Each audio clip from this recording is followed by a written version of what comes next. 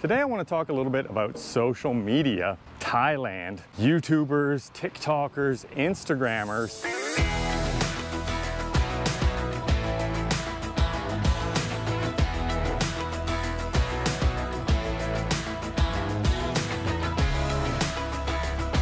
The way that the YouTube algorithm tends to function is that one content maker will make a video about a topic. That topic might get very popular, and the other content makers will see the topic and generally make similar videos. This is the trending formula. And it means that the viewers will often get a large batch of similar content at the same time.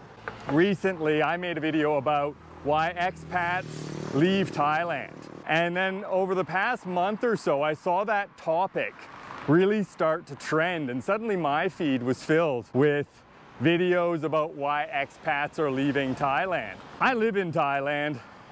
Expats come and go all the time. There isn't a particular trend of expats leaving Thailand. But if you were to watch the YouTube feed, you might have the impression that expats were packing up en masse. There's so many strategies involved on the content production side to get those clicks, to get those views, that it can really distort reality.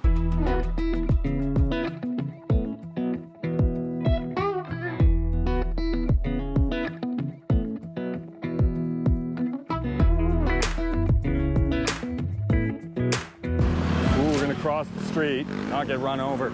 Crossing the street is fun. It's a game of chicken that you probably lose if you try to play it, but don't.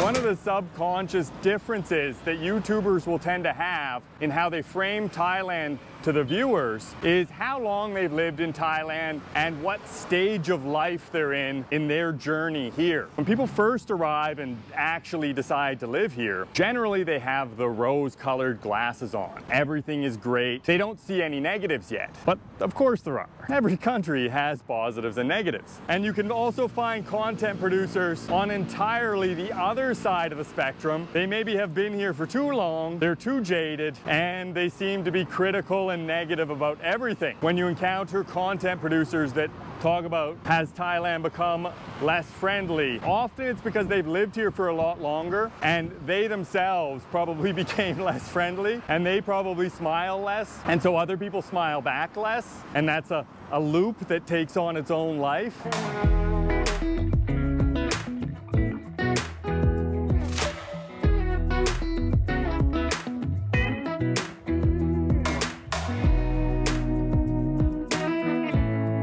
Come across a lot of content recently, a lot of videos of foreigners behaving badly. And this gets a lot of mainstream media attention here. And it got me thinking about whether or not foreigners are actually behaving more badly now than they did in the past, or whether or not we have more social media attention. You are getting this trend of negative content. These are creators that deliberately try to make negative content because they know that people will watch it, people will comment and argue in the comments, and people will send it to other people. One video of a TikToker from the United States behaving very rudely got millions of views recently. That guy was just a tourist, and then he disappears and he goes and does it in another country. Social media has made it so that everybody's kind of an ambassador for their own society, their own culture, when they're outside of their own country. These types that'll make this negative clickbait stuff, not even clickbait, negative algorithm bait, they get a massively disproportionate amount of attention compared to all the well-behaved foreigners that actually live here and come here.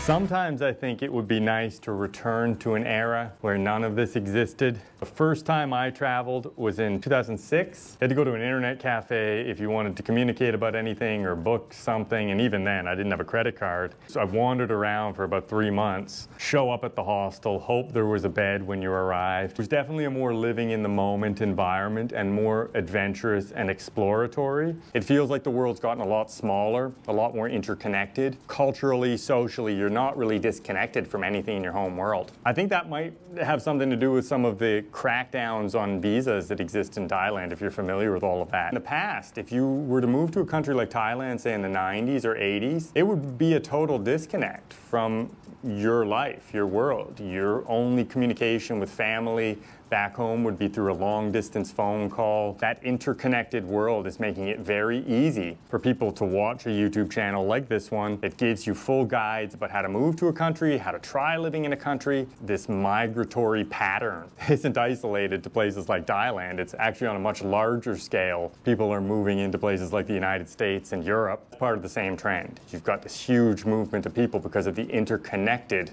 nature. All these people have cell phones too. All these people can communicate back home.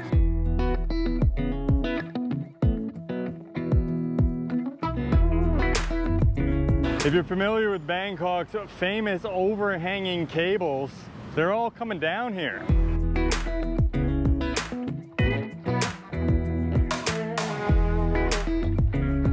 Over the years I've been here, there's definitely been a kind of Singaporeization of Bangkok. That's been the direction of the Bangkok Metropolitan Authority. I like Singapore, but I kind of like Bangkok more. I like the hustle and bustle, the street culture, the energy, the changing face of Bangkok. I think this city changes very, very quickly, including, as I've been talking about, the emergence of the social media content culture. What do you guys think of that? What are your opinions? I like the idea of having a historical record on the ground of my existence, of Bangkok as I existed in it. And that's kind of why I started making the YouTube videos. An existential crisis, because I do actually work and my job pays well. I'm a little more critical of the people that just come here to be content creators. They simply haven't been here for long enough to give an accurate representation.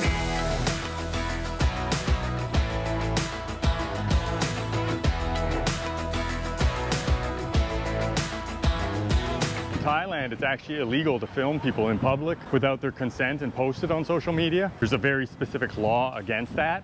And yet you get all kinds of content producers to come here and stick a camera in people's faces, especially in the nightlife areas. There's a few channels that I noticed that were basically built around that, like that's all they do. These types of creators, actually they end up in Thai Facebook forums as well. That's how I came across one of them. I was in one of the forums. They were posting about how these rude foreigners were harassing people and filming them. I think it's more important that content producers respect people's privacy. When I'm out, I will be capturing people in public as I'm walking around, but